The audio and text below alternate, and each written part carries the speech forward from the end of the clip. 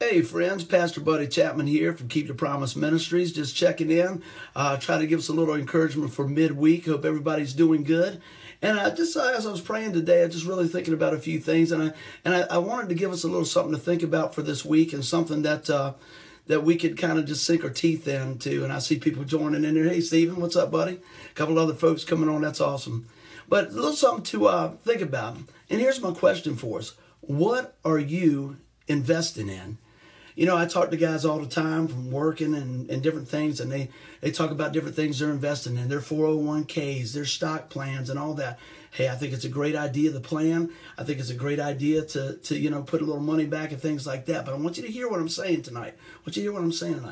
So many times people invest in things, and what happens is they end up sacrificing what they really want, and they don't even realize it. And you say, what are you talking about, buddy? I'll tell you this before I read this little passage here. A long time ago, I met a guy. I was working at a place, and this man was very well known. He was always a good guy. He was good to me. I know him since I was a young man. And I was talking to him, and he had made a great deal of money. He owned a lot of things where we lived, everything else. And I was talking to him, and I said, how did you get started? How did you get started? What's going on? And he had told me he had got a truck when he was a young man. He was doing some different things, and he would load furniture, and he would do this. And then he got where he bought a couple of cars, and he sold some cars. And then he got a few other things, and he ended up buying a hotel. And then he had a storage place, and he had all these things. And I go, man, that's really neat. But I began to ask him about things of the Lord, and was he happy? And now, I'm never going to tell you this, don't run out and work hard and all this. Man, we should work as if we're working unto the Lord. So please don't misunderstand me. I'm just kind of laying the framework for where we're going. And I asked this guy, I said, man, it looks like you put a lot of work in. You really have worked hard. I'm glad that your accomplishments have come through. And he got real quiet. And I was a very young guy at the time, and I'm just looking at this, and I'm saying, okay, what's it all about? Teach me something. Show me how to do the things out in the world and make a little extra money. And the guy began to talk, and then he got real quiet, like I said. He says, son, I'm going to tell you what, I've made a lot of money. I met a lot of people, and I own a lot of things. And he began to cry, and he said, but it will cost you everything if you're not careful. And I said, what do you mean? He said, it cost me my family. It cost me my health. And a lot of times it cost me my peace. What was happening is he invested so much in everything to get the business, to do this, to get to that point where he could just, man, I finally got it now. I finally got it now. And when he finally got to the point where he could take a break, where he thought, he looked around, the things that he loved the most were gone. His family, his health, his children. And I thought, man, that's really sad. But a lot of times we have so much richness already, not in the form of things maybe we could touch, but from God. And so I said, what are we investing in? I was thinking about that today. A lot of times we're investing in that. I'm not talking about investing money. I'm talking investing your heart, your time, and everything else. And this is the question that came up to me. So really, what am I investing my life in? What does it pay? A lot of times when people are investing in stuff, they say, hey, well, what is the return rate? Are you investing in anything that pays great dividends?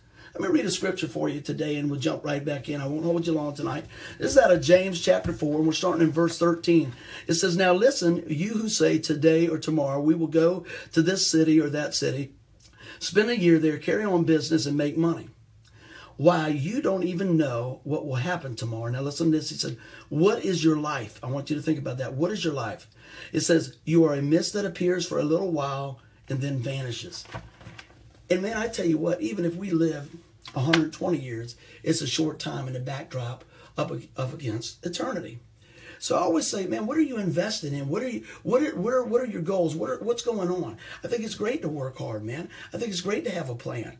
But I'm going to tell you what, the best plan is to sit down and seek the Lord so that he can show us the plan that he has for our life. Over and over, I think back about that man, and I thought, man, Lord, I hope finally he found some peace somewhere, sometime. I began to share a little bit about my life and the gospel message, and he was open to that. And I pray that, as time went on, I didn't get to see him much after that, but I pray that I planted that seed. Here's my thing. What's your life about? What's going on? What are you investing in? I pray that you're investing in things that will bring eternal dividends. What do you mean, buddy? Winning souls for the Lord. Spending time in God's Word. Because that investment, you can't buy with money. You can't buy with, degrees and all these other things. And I think all those things are great. What are you saying, buddy? I'm saying, you know what? Let's seek the Lord first and ask Him to guide our steps and direct us. And as we follow along God's Word, God's perfect plan for our life, you'll see that God can make you rich in so many ways. First thing, when we call on the name of Jesus, we're rich in Him. Amen. We have all the riches we need in Christ Jesus. And I hope that you hear that tonight, because sometimes you say, man, I've got this going on, and I've got this going on, and I've got this going on.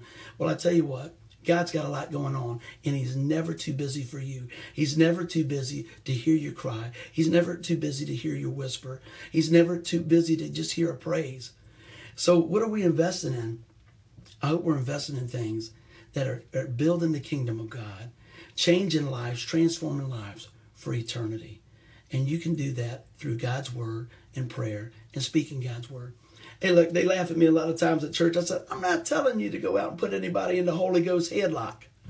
I'm telling you to share your story and what God's done in your life. And you'll be surprised. As we lift the Lord up, people are drawn to Him. I hope you guys enjoy the message today. Think about that. Pray about it and say, Lord, direct my steps. And I tell you what, start off with seeking the Lord. You can never go wrong spending time with the Lord. I've never heard anybody say, man, I've just been praying too much. We get the great privilege to come boldly to the throne of grace because of what Christ did when we call on His name. I hope you guys heard that message with your heart today. I hope that it's encouraging to you. Hey, look, I ask you this every time we do one of these. What can you do to make an eternal difference? You can hit the share button. It's that simple. You can pass this message on to your friends, your family, and let God do the work. Let God do the work in their life. Hey, I hope you guys enjoy what's going on. This has been a blast for us. This is a great privilege. And thank you for just giving us this privilege. So, guys, take a look at what's going on. Pastor Buddy Chapman from Keep the Promise Ministry signing out. We love you. I always direct you back to our website, www.keepthepromise.org. I want to welcome anybody out to our church services that we have at 10 o'clock, 9 Cedar Road in Pocosa, Virginia. Come as you are. We have a great time. Got some great music, and we got some great praise because we got a God that is worthy of all praise. Have a great night, guys. I hope everybody's doing good. Let me know what you think. Put your comments down and pass it on. We love you. Have a great night.